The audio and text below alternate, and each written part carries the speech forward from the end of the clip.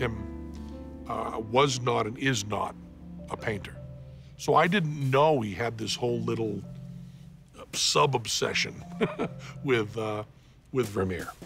Tim's Vermeer project started 11 years back in 2002 when his daughter gave him a copy of David Hockney's book, Secret Knowledge.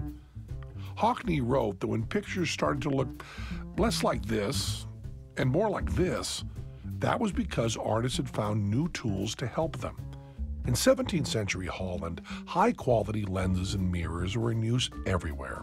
Telescopes were all the rage, and science hobbyists were experimenting with ways to project live images.